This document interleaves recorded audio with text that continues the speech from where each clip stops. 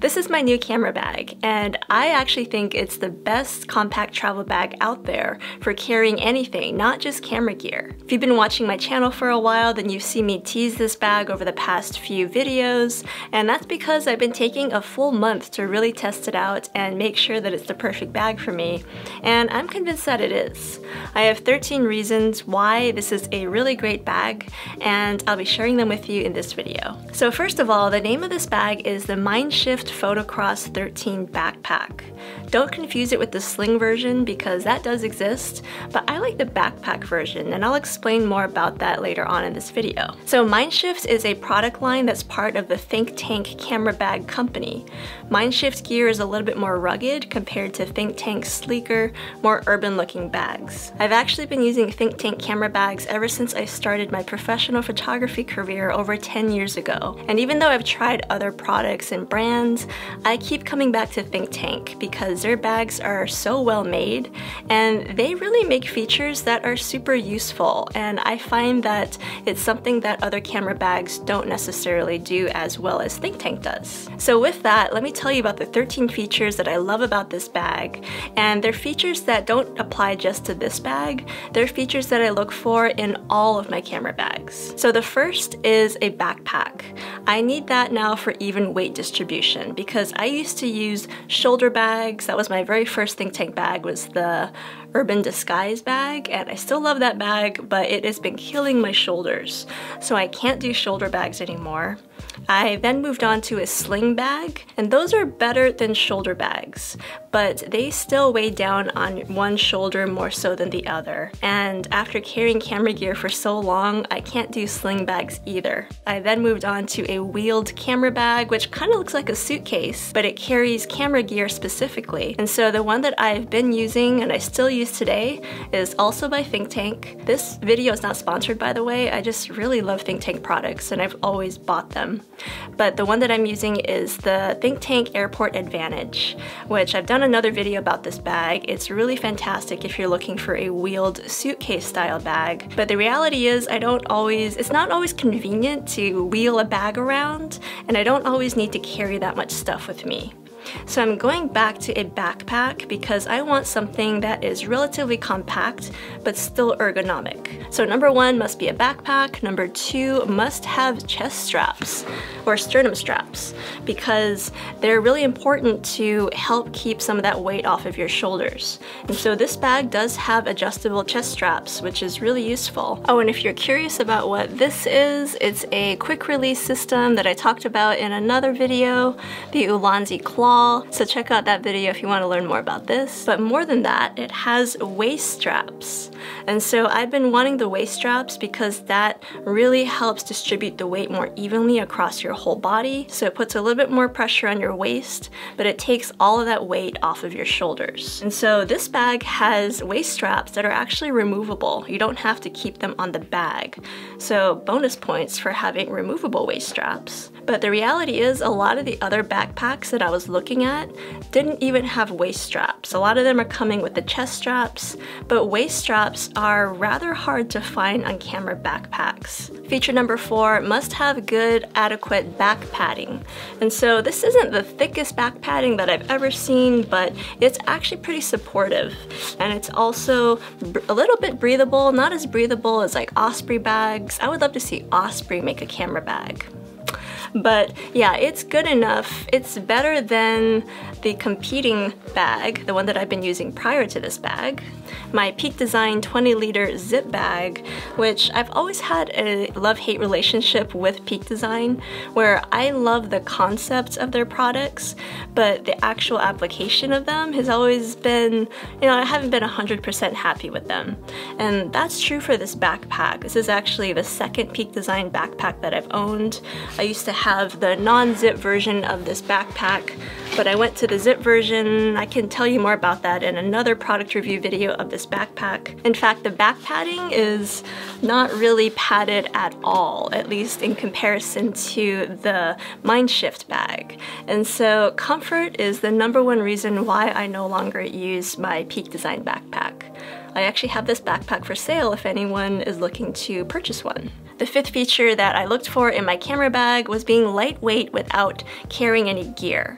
There are some bags out there where if you look at their standalone weight before you even add your camera gear, they're really heavy, and so it just weighs a lot on your shoulders, and so I wanted a pretty lightweight bag just by itself. And so this Mindshift bag is 2.65 pounds or 1.2 kilos before you even add your camera gear. In comparison, my Peak Design bag weighs 3.75 pounds or 1.7 kilos without any gear inside of it. The sixth feature that I looked for in my camera bag was side access to my camera gear, or just being able to access my camera gear without putting the bag down on the floor. There are some bags that only give you access from the top, some bags make you put them down on the floor and unzip the back or unzip the front, and that just gets your gear all dirty. And so side access was really important to me so that I could access my camera gear without putting my bag down and getting it dirty. Feature number 7 was being spacious but not too big, so carry-on friendly. And so this bag is one of the smallest camera backpacks that I've seen out there. It's 12 liters. And honestly, I used to think I needed 15 to 20 or even 25 liter bags, and there are quite a few options of those sizes out there.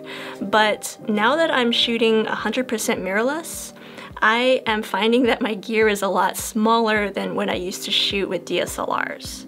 And so having smaller gear, carrying a little bit less, I just don't need a giant backpack. 12 liters has turned out to be the perfect amount for the types of camera gear that I use. There is actually a 15-liter version of this bag, which sometimes I kind of wish that I'd gotten a 15-liter, which I'll tell you about in one of the features down below. But 12 liters so far is working out really well for my size. I think it complements my body size really well and doesn't appear too bulky whenever I'm wearing this backpack. And despite being 12 liters or relatively small, it can actually hold quite a bit of gear. Let me show you what all fits inside of this bag. So this bag only has a big side pocket to open, and here you have these little internal organization pockets. There are 2 little sections here with zippers on both ends. Right now the only thing I have in them are my business cards. And then we have my flash. So I just got newer external speedlight flashes. I used to use Canon back when I shot Canon, but now that I'm 100% Sony, went for a Godox flash. I can tell you more about this in other videos, so leave a comment down below if you want to know more about my speedlight flash. And then in here we have my main camera gear. So I have 2 camera bodies. Both of them are full frame Sony cameras. The first one is my Sony a7R III with the Sony 20mm f1.8 lens on it. And my second camera, which is now my main camera because I think this is the best camera I've ever used. This is the Sony a7 IV with the Sony 55mm f1.8 lens. Also, I think the best lens that I've ever used. So this is my main camera combination right here. So I always have these 2 camera bodies, typically with these 2 lenses on them, but sometimes I'll switch them out for zoom lenses. And so there's a third pocket here that does fit my extra zoom lens, whatever I need that to be. And so right now it's the Sony 12 to 24 f4 lens, which I use mainly for real estate or interior photos, but I can also, if I need to, stick my giant telephoto lens in this bag as well. This is my Sony 70-200 f2.8 lens, which is a great lens, but it is so big and heavy, and I'm finding that I use it less and less. But there are times when I do need it, and so in those moments, it actually fits perfectly in that bottom little pocket there. And then there's actually a little top pocket here as well. And so, there's my spare batteries. So that's where my spare batteries live. I have this little Tenba case, which I love. It holds 2 spare batteries, which is more than enough for my Sony cameras. Oh, and this is my newest lens, which I haven't really had a chance to test out very much. But it's the Sony 28-60 f4 to 5.6 lens. It is something that my videographer friend told me is really great for using if you're using your full frame camera on a gimbal. So I need to test this lens out a little bit more, but it was super cheap, super small, fits really well in that upper pocket to the point where I forgot I was even carrying it. So that's all the camera gear that I typically carry with me whenever I'm doing a paid photo shoot, usually a restaurant or food shoot, real estate, or an event. And for me, this is more than enough. I'm able to get all of my shots this way, but it's something that I've spent 10 years perfecting. When I first started out, I used to use these giant lenses, f2.8 lenses, that were big, heavy, expensive, and in that case, you would probably need a bag that's bigger than 12 liters. But if you're shooting relatively compact like I am, then this smaller bag size is perfect for carrying all this gear. The next feature that I look for in my camera backpack was having an internal organization pocket. So having that is so important because when you're dealing with cameras, there are all kinds of small items that are so easy to lose, and you just need a place in the bag where you know you can store them. Next is a laptop sleeve or laptop compartment. So for this bag, that's located inside, right next to where all of your camera gear would go. And this is actually something I wish was a little bit bigger. My 15-inch MacBook Pro can sort of fit, but it is a super tight squeeze. I could actually get my computer to fit in this bag, but I couldn't take it out very easily. So it could almost fit. So it's ideal for 13-inch laptops or tablets, but if you're using anything bigger than a 13-inch laptop, then you should probably get the 15-liter version of this bag. But having that laptop compartment in the bag is important on occasion. Most of the time I don't need to carry my computer, but occasionally I'm doing client jobs where the client wants to look at the photos right after they're taken.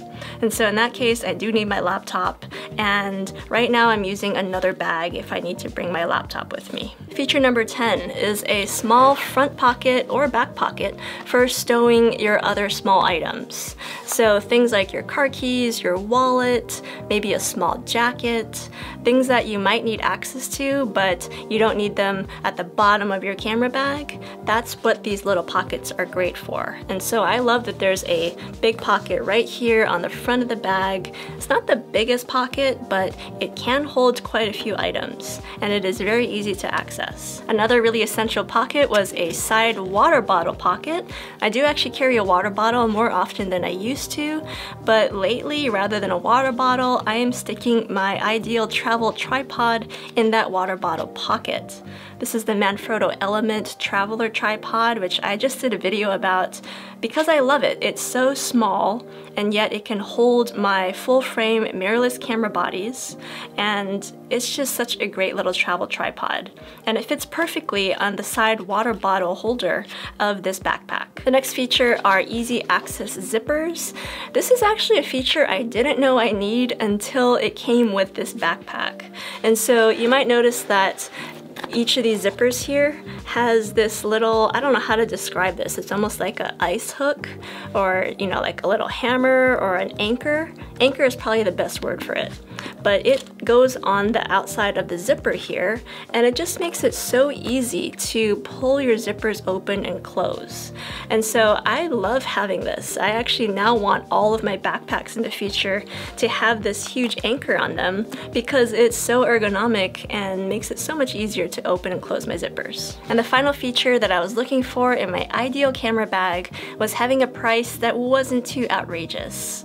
Now, when it comes to camera gear, typically you get what you pay for, so I am willing to pay a fair amount of money for a good camera bag, but some of these newer ones are costing upwards of $300, $400 for these camera bags that, in my opinion, aren't even the best because they're lacking one of these features that I just mentioned. But this bag has all the features that I wanted, plus it's only $160. Which is pretty reasonable for how well made it is, and based on my experience with think tank bags, I know that this bag is going to hold up super well over time. And I'm just so pleased with this bag. Everything from the price, all of the features that I just mentioned, it's been my go-to bag for travel and also for taking to client photo shoots. Well, I hope you enjoyed this introduction to my brand new camera backpack. You'll be seeing a lot more of it here on this channel as well as our travel channel, Gemini Discover. So thank you for watching. Let me know if you have any questions in the comments below, and I will see you in the next video.